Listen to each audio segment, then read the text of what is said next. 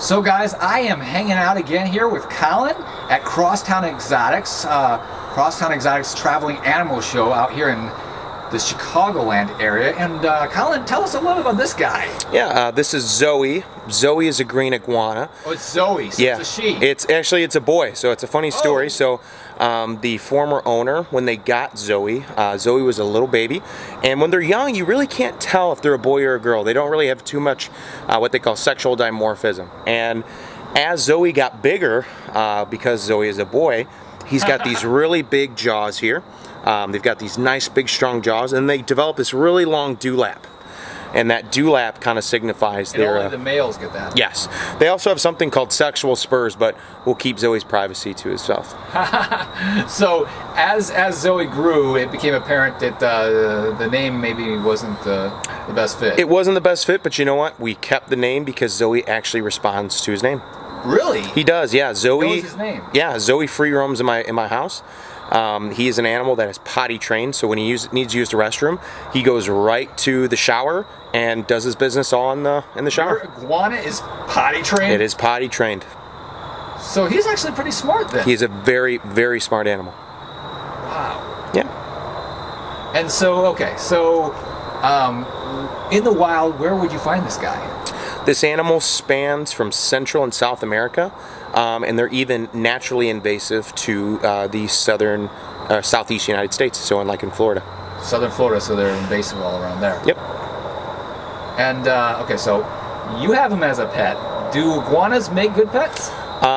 The iguana is actually the first domesticated reptile, and they do make great pets as long as you know what you're getting yourself in for.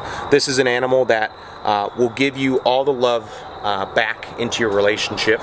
They're a very vocal species, if that makes any sense.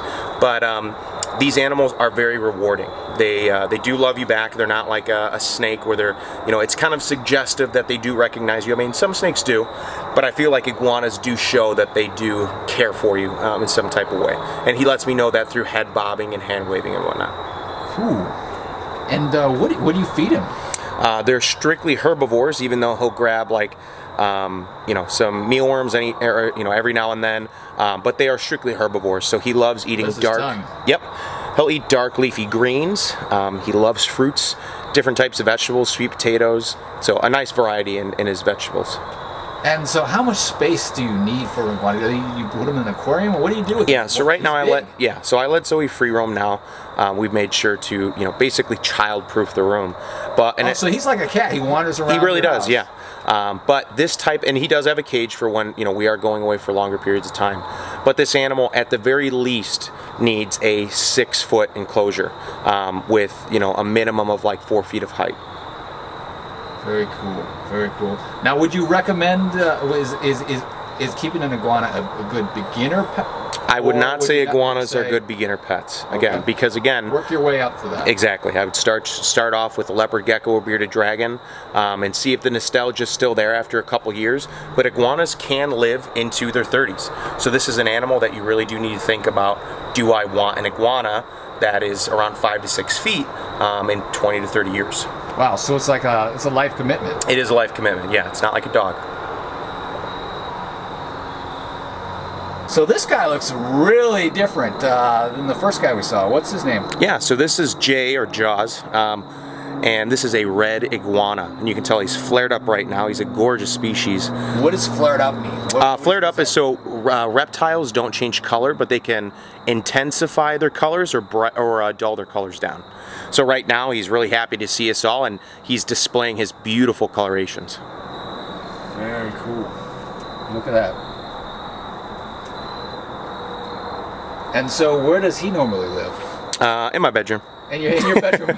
Oh, no, this is a species that are from... Where does his relatives come from? Yeah, so they're from Central and South America.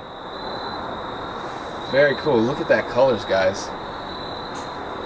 So awesome. Wow, these iguanas come in a lot of different colors, man. Yeah, they do. This one is called a blue iguana or an xanthic iguana.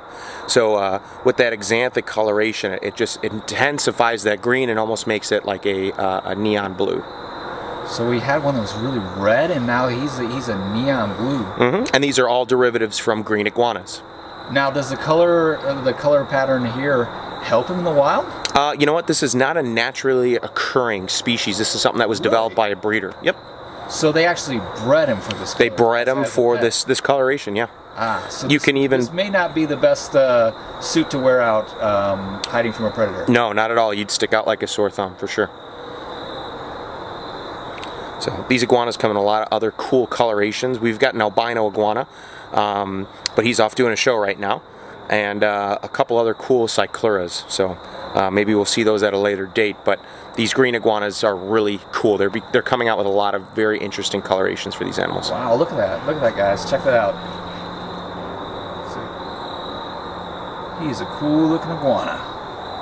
Well, thanks, Colin, for showing us this really super cool iguana.